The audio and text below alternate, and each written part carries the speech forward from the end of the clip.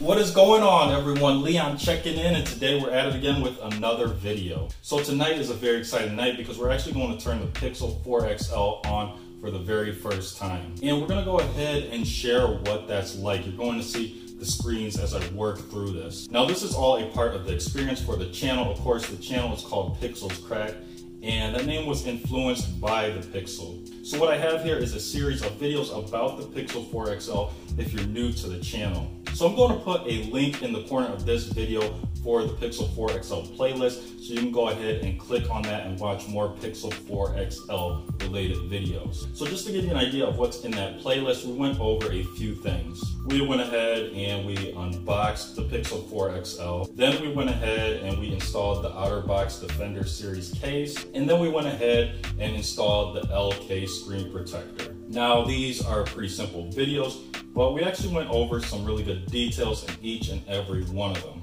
And I wanted to do this in a specific order. I wanted to do this in the order that you see here because I feel like when people are getting a new device like the Pixel 4 XL, this is how they would set up a phone. Now, once all those prerequisites are met, then you can turn the device on for the very first time. So with that being said, let's go ahead and get into it. Okay, so here we are with my Google Pixel 4 XL. Again, we've got the Otterbox Defender Series case on there, and it's sitting in the holster. So I'm gonna go ahead and pull that out here. So we're gonna go ahead and hold the power button down and wait a moment here. So we're gonna show what's going on exactly here so you can actually know what to expect when you're going to set up this phone for the first time. So here we are with the colorful Google colors. Now we're gonna zoom in here, and again, just so people know, I'm doing this video on the Pixel 3 XL. I do all my videos on a Pixel device. So now that we have the Pixel 4 XL, I'll also be doing videos from that device as well. Now we're gonna zoom out just a little bit there, and you can see that we are at this welcome screen. It says hi there, and we're going to choose our language, and you can also see there's vision settings. So I'm gonna go ahead and try to click on the language here. So you can see you could change your language if you needed to, but we're gonna go with English. Then we can go ahead and click United States. Now we also have vision settings here, and we're gonna click on that. So we got a few things going on here. We have magnification. Normally that's done by tapping on the screen a few times and then you'll zoom in. Next, you can change the font size, and that's pretty self-explanatory. That just makes the text larger or smaller. Then we've got the display size, and that makes items on the screen larger or smaller as well. Now the next two features are very helpful for someone who has a hard time seeing. We've got select to speak. So basically when you click on items on the screen, what those items are, they're going to be spoken out loud. And then we have talkback, and that's a screen reader, and that's for people with blindness and low vision. So we can go ahead and back right out of here, and then we can just go ahead and click start. Now on this page, you have to go ahead and select your Wi-Fi network. Now the device is going to check for updates now that it's connected to a network. Now this next screen that you see here is going to ask us if we want to copy apps and data. Basically, this is going to make a copy of what you have on your previous phone. And I normally don't do this only because I want to start fresh. I have a lot of junk on my phone that I don't necessarily want. So by clicking don't copy here, we can go ahead and start from scratch. Now, if you're someone who just wants a new device set up exactly how your current one is, then you'll hit next and it'll copy the apps and data for you. But again, for me, I'm starting from scratch, so I'm going to click don't copy. Now, doing this doesn't mean you're not going to sign into your Google account. It just means, again, you're starting the phone basically from scratch.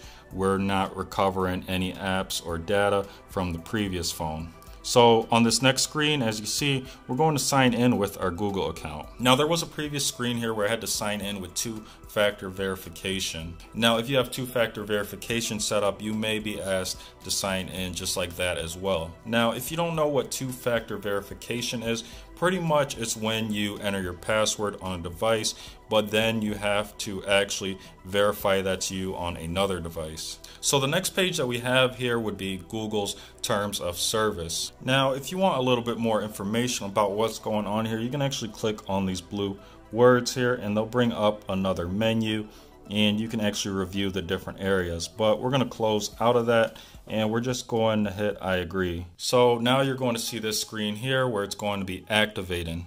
So I'm going to be transferring my service from my Google Pixel 3 XL to the Google Pixel 4 XL. So we're actually going to start by clicking Move My Number. Now you can see this worked pretty quickly here.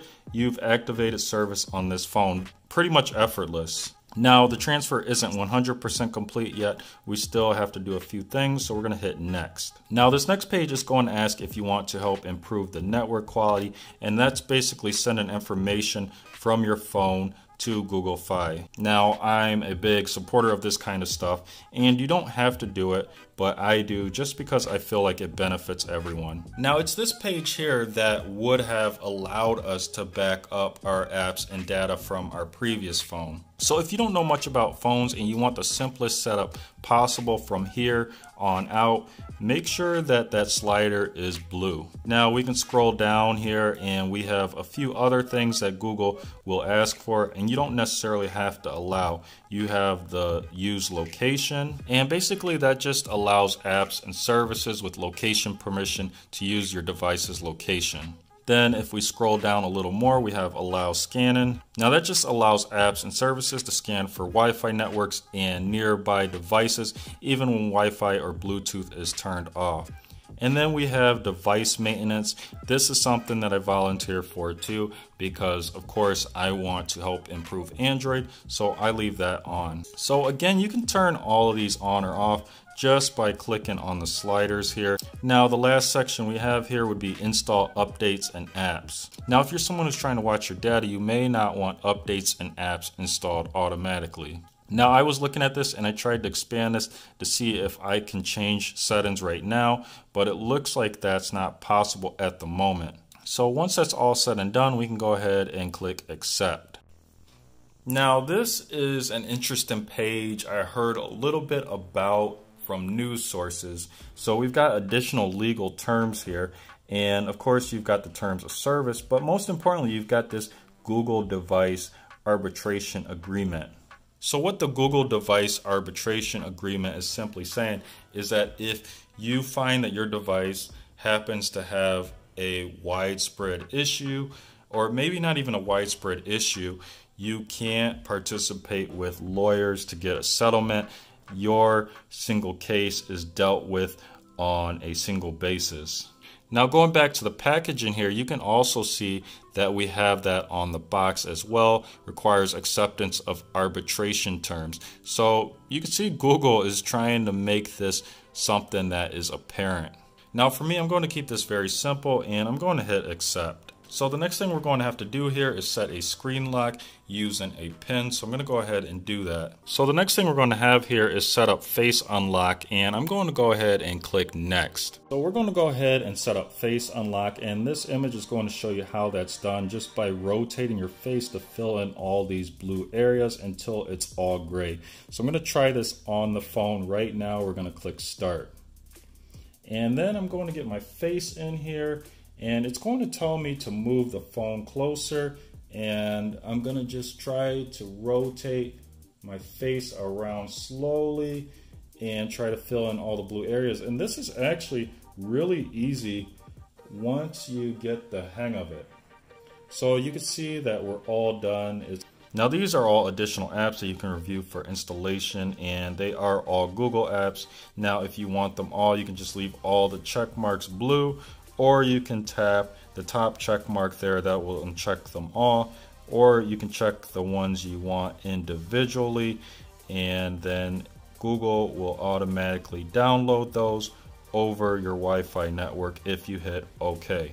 Now it looks like the phone is going to go over the gestures, and this one is telling us that if we swipe up from the bottom of the screen, this will take us to the home screen. Now the next screen is going to tell us how to switch apps. So we're going to swipe up from the bottom of the screen and hold, and then it looks like we're going to just drag our finger across. And now to go back to the last screen, it looks like we're going to swipe towards the middle from the left or right edge. So this is a little confusing. It looks different to me, but it's something that I'm going to try to get used to. So I'm going to click next. Now we can go ahead and swipe up to get started. And this is going to be our home screen here. So this is the basic setup here. This is what it looks like. And we're not going to go too much further because this is supposed to be a very basic startup video. Okay, so first impressions here. I gotta say, I was already tricked here. Now, this phone does not have a fingerprint sensor, and once I got done setting it up, I was already looking for the fingerprint sensor and had to remember it's not there anymore. Now, I haven't really played with any of this too long. This is just moments after finishing the main portion of the video, but the face unlock works really, really well. Again, we're gonna have a really detailed playlist here, whole bunch of videos just about the Pixel 4 XL alone. So if you're interested in anything that you're seeing here, make sure you hit the subscribe button so you can see all the future videos. So if you enjoyed this video and found it useful, make sure to leave a like. If you have any questions or comments, as always, drop those down below and I'll do my best to answer them. Now, you can support the channel in two different ways. You can share this video with someone who might find it useful, or you can hit that subscribe button. So that is pretty much it. And until next time, Leon checking out.